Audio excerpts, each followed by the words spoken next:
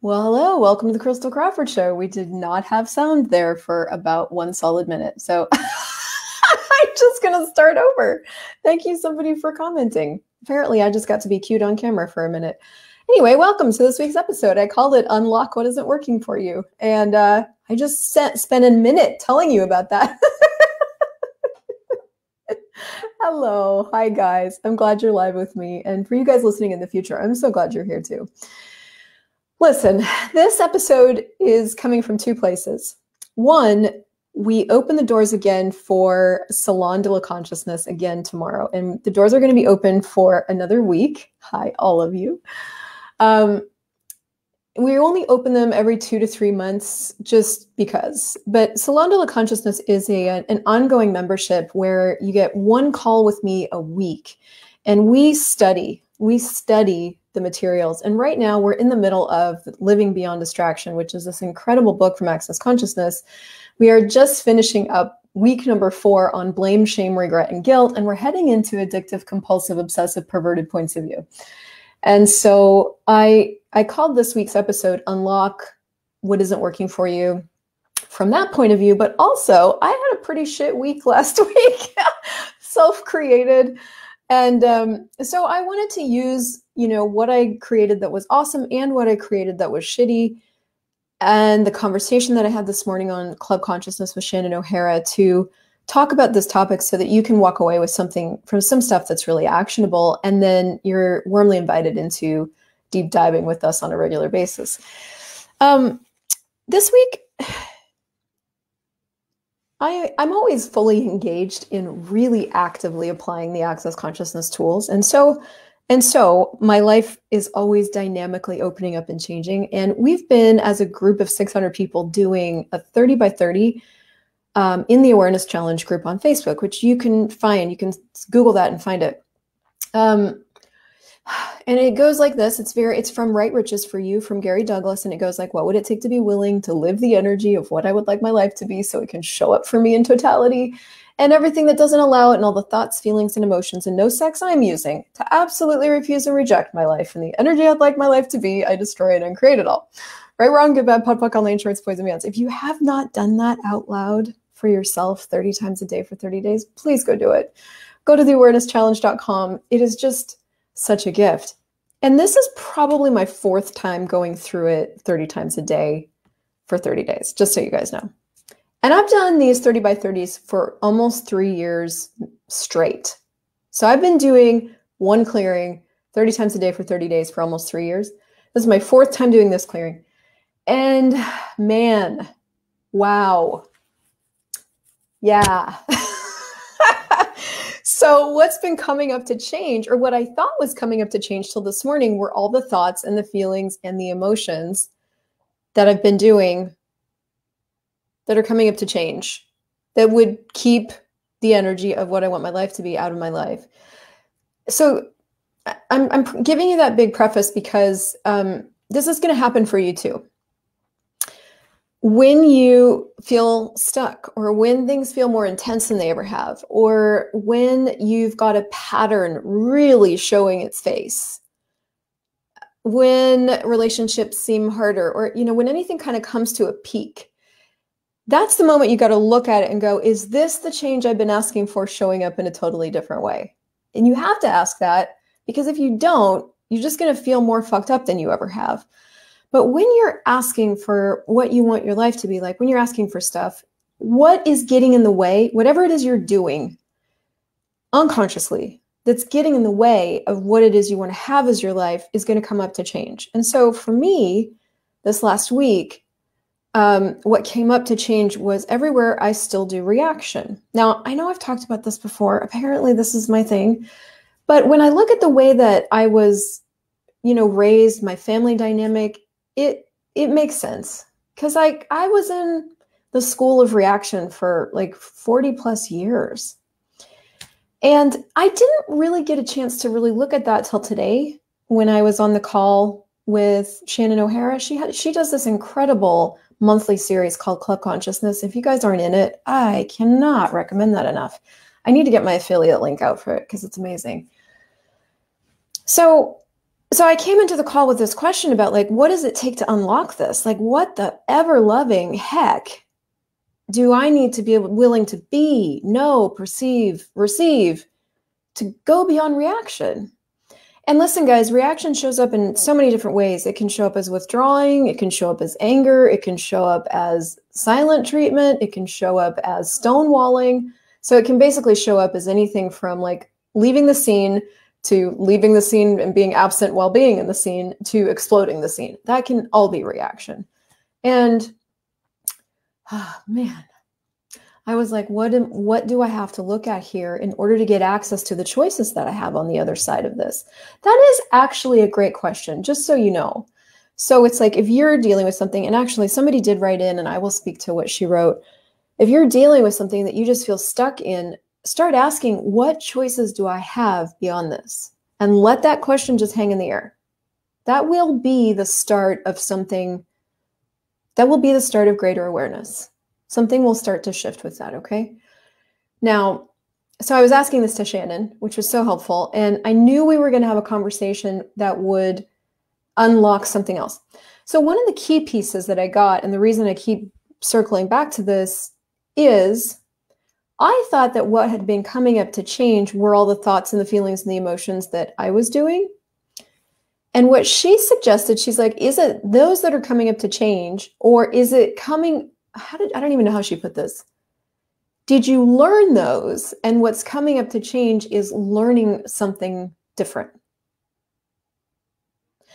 And one of the things she said that I've been percolating on all morning, and I will continue to percolate on, is have you guys acknowledged what it is that you learned about whatever it is you're stuck in right now?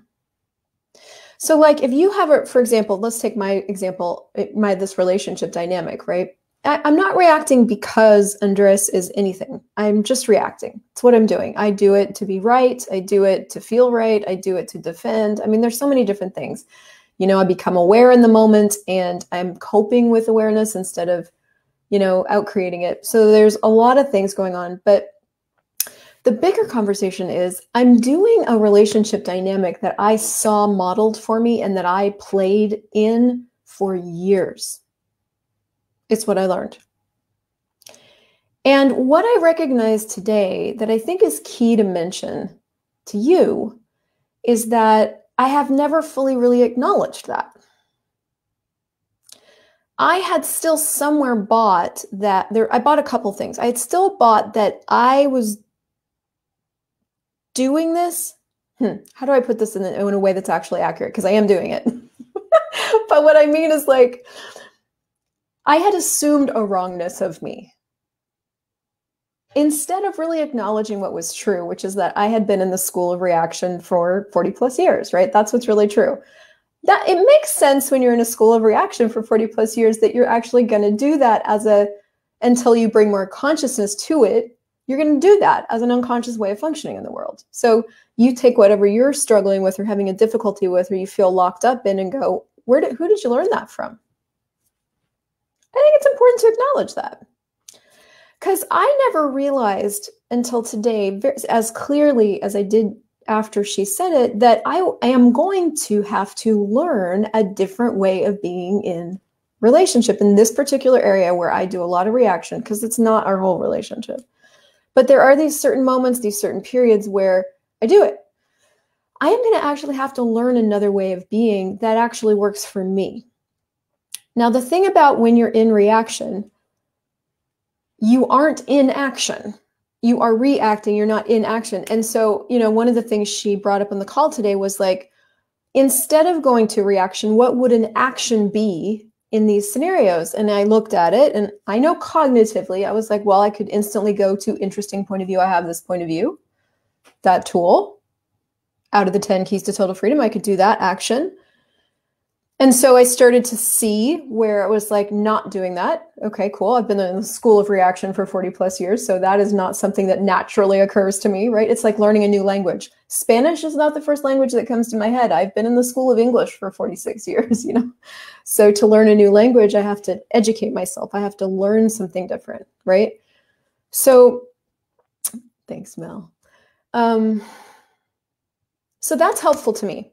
that gives me so much space and allowance for me to, I mean, if I have to learn it, it's going to take a minute, right? So that gives me a lot of space and a lot of gentleness and a lot of caring for myself to acknowledge I did learn it this way. I can learn something new. I can be taught. Like, this is possible. If I've been, okay, I've been doing this for a really long time and I'm going to do it again, I can trust myself. And I can also trust myself that now that I have this new information that I need to learn something else, I need to really, in those moments now, really look at, okay, if I didn't have to do this or this, what would I like to choose? What's really true for me here? Because I personally, in this area, this is what you've got to look at. I've been doing someone else's way of doing relationship. That is, in this particular area, I've been doing someone else's way. Is it effective?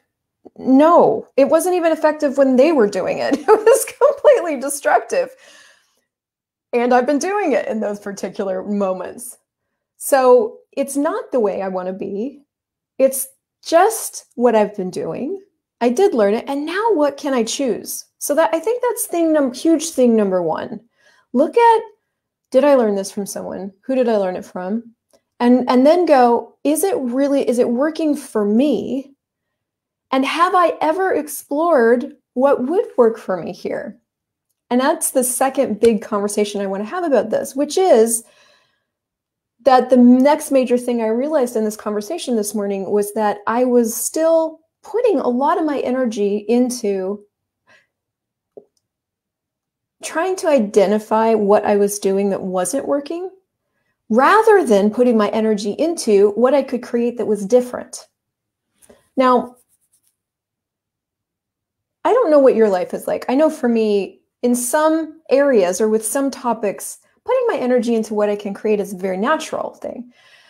Man, this area of relationship for me, and I mean relationship with my siblings, with my partner, with myself even, has been a much longer road in terms of getting to the what can I create. So you'll find that too in your life, where there's different areas of your life where this is an easier conversation than others. There's going to be certain places where you tend to want to look for what is wrong, or identify what you're doing that isn't working, rather than just going, okay, whatever it is I'm doing isn't working. What can I create? Rather than doing that, you go into spend all this energy identifying. So that's a lot of what was occurring today. And Shannon just sort of redirected, and she's like, well, you could just ask what else is possible with this. And I was like, oh shit, right. So it's like, that's another really important thing to get, that we all have access to this infinite amount of energy. And we are so entrained to go looking for the wrongness, period. And you got to look at what you think that's going to get you. I know there's something in my world, even still, as I'm talking about it, where I'm looking at, well, if I don't identify it, I can't change it. That is incorrect. That is incorrect. It's sometimes very helpful to be able to identify it. And does that mean I can't change it? No, because I always have infinite other choices in front of me if I'm willing to put my energy there. So first major thing is like, I'm doing this thing. Second major thing is like, did I learn this thing from someone? Third major thing is like, okay, can I learn something new? What would that be? And fourth major thing is like, what if I just, instead of getting stuck, like sticking myself in the reacting to this so that I can be right or whatever, I start to take action. And in that moment, when I want to react, go, well, I really want to react here. Okay, cool. What could I choose that's different? It's like, what else is possible here that I haven't considered? And man, I'm telling you, even as I'm talking about it in this moment, I can feel like that I can perceive what feels like concrete blocks sort of starting to be lifted away. Like, this is not an area of my world that I've been generative and creative in yet. But we have a new choice in every 10 seconds. So it doesn't matter if you've been generative and creative yet. It just matters that you choose something now, or now, or now, or never, or now, right? That's the only thing that's relevant is like, okay, cool. Well, I've been doing that. Now what can I choose? So one of the questions I use a lot, question will open up space for you to be. Man, as soon as you're doing reaction, you are out of being. You've given yourself up. You've given yourself over to be controlled by whatever you're reacting to. So it's like there's got to be ways for you to be able to return to you, to be you, which isn't defined, but is definitely a presence. And question, true question, is one of the ways to return you to you. Even a simple question like, what else is possible here that I haven't considered? Then shut your mouth, go away, start looking at it and go, am I willing to be creative here instead of reactive? Am I willing to take action instead of react? And if not, okay, cool. I wonder what it would take to be willing is a question I've been asking a lot. I wonder what it would take to be willing. And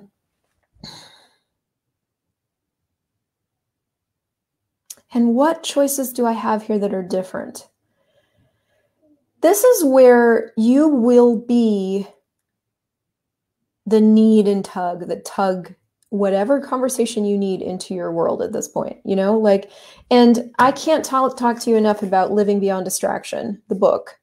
We are just this week wrapping up with blame, shame, regret, and guilt. And we're getting into addictive, compulsive, obsessive, perverted points of view, which is really a lot of where this conversation got created from. And I wanted to read this to you real quick because it explains a lot. Addictive is the idea that you can't change something. Compulsive is the necessity to do it. Obsessive is where you must think about it and figure it out so it's right, so you can try not to do what is wrong that you're obsessing about. And then there are the perverted points of view. And this is not what you think. In this reality, the primary perversion is being a humanoid and not seeing the world the same way other people see it.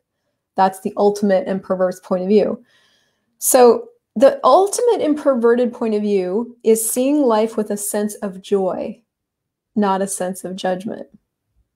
Now, guess what covers up joy? Anger. So in an effort to maintain our connection, and this is what I looked at with me, I was maintaining my connection points with my siblings primarily, not even my parents, with my siblings, in the way that I've been choosing to do relationship. Because if I really truly choose, and I will, when I choose to be really truly out of control, for nothing to really affect me and just everything be a choice, there will be nothing for them to connect to, nobody will be able to pull me into reacting, to control me. There will be no connection points left. I'll just be so different that there will be nothing to relate to. And this is where I really started to see that I had been trying to change this from the point of view that I could change it. I could change reaction from being stuck in reaction.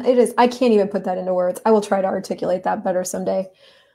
Instead of going, oh, this thing that I've been sticking myself in doesn't work. Never mind. Which means I have no idea how to do relationship. Okay, that's actually a much freer space to function from. It's like all of a sudden it's like, oh, I just don't know how to do this. Right, because I've never asked myself really. And I am being very black and white because this isn't true across the board. But for the sake of illustration, it's like, I just don't know how to do this. I've never been shown. I've never even explored here what this is for me. I've never chosen this. I haven't invented this way of being in the world. I've just been doing this other way of relating that I've tried to change by continuing to do it and understand it and figure it out. But that doesn't work. So the ultimate in perversion is being a sense of joy. And that, you know, when I look at the way that my family does things, that is the ultimate, that they embody that is the ultimate perversion. Actually, if you are happy in the face of anybody else's unhappiness, man, you are actively made wrong because you don't care. You don't care. Like, unhappiness is a sign of caring in my family. Ah, man. And so all of us have something there, right? All of us grew up in some sort of soup. Cool. Now what? Does it work? Is it working? If it's not working, what else can you choose? Now, so this is another level with these distractor implants of acknowledging what is, which is that, yep, right in there, I'm in them, you know? So, but let me read you this next little bit because this is so big. Okay, it's so big and then I lost it.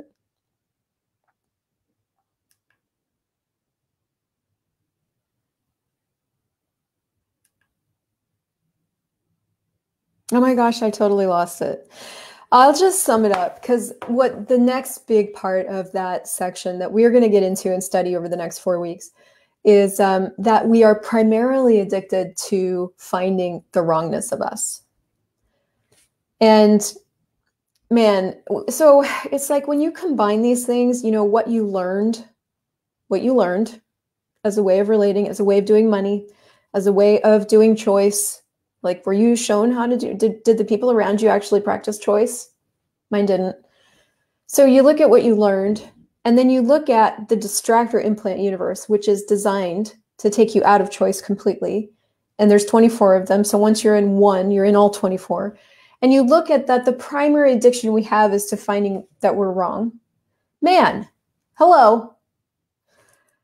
So you can't fix all of that. You can only know what it is and jump off. And when you're really practiced in what you learned, it's going to take a minute.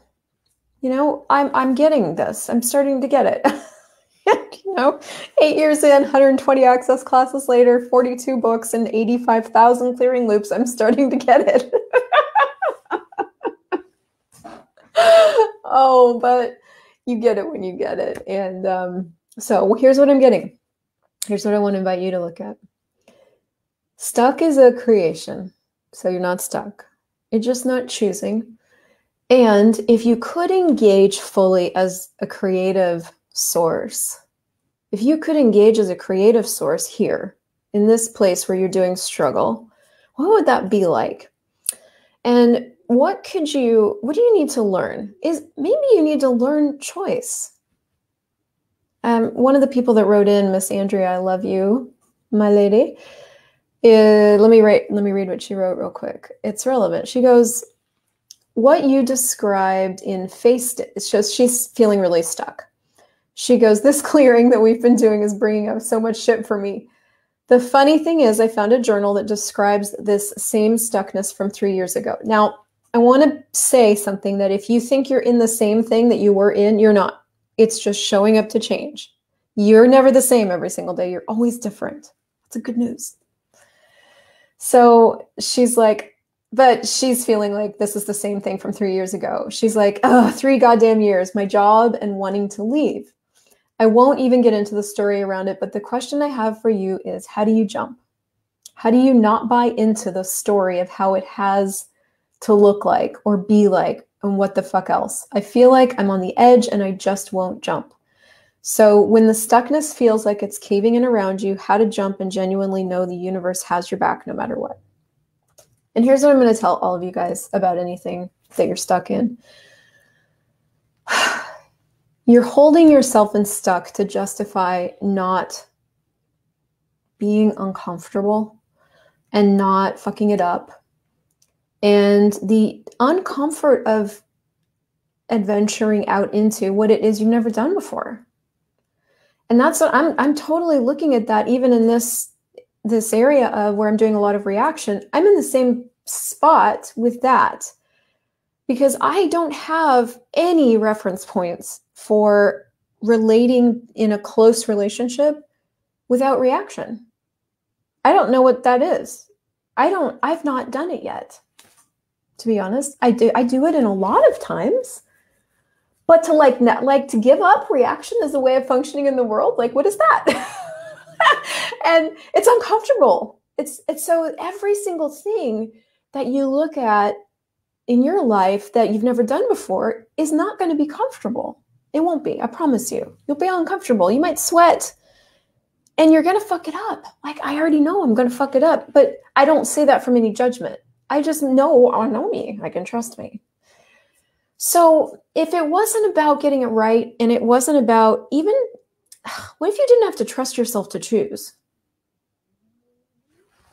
If it wasn't about believing in yourself, even trusting yourself, if it wasn't about any of that shit, if it wasn't even about feeling good.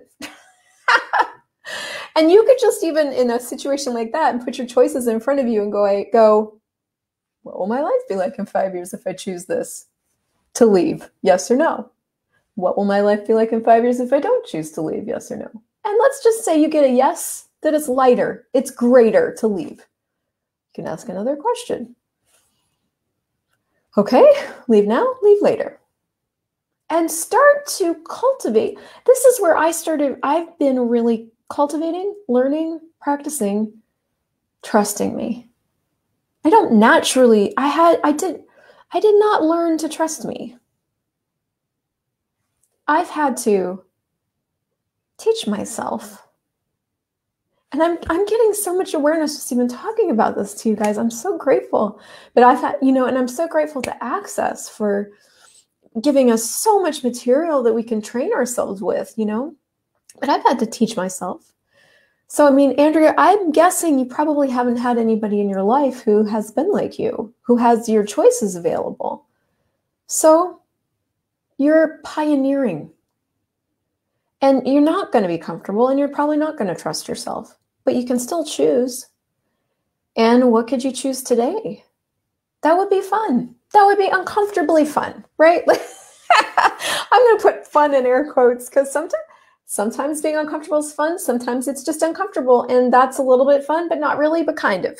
And other times it's more fun to stay miserable. And what else is possible? Just what else is possible? What else is possible?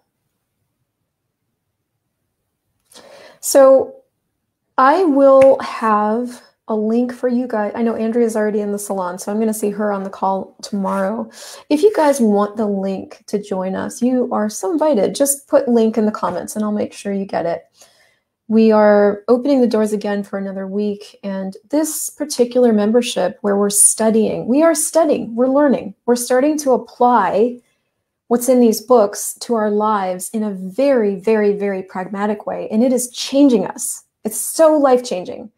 So I just want you to know about this so that if you want that kind of change, you can have it.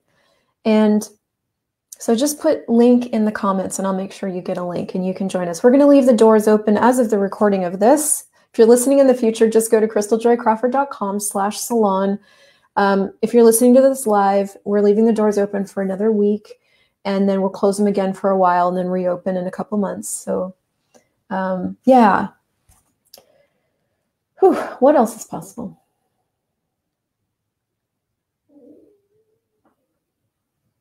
What would it take for us to use our power and the energy we have available to us to invent, to create a totally different reality that isn't connected to anything we learned?